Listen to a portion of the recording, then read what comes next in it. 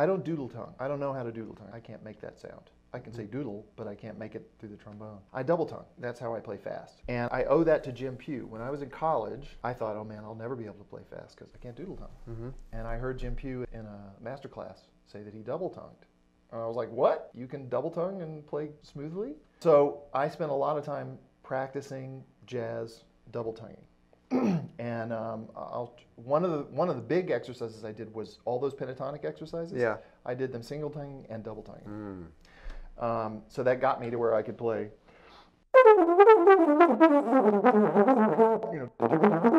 All that That's stuff. double tongue right That's there? double tonguing.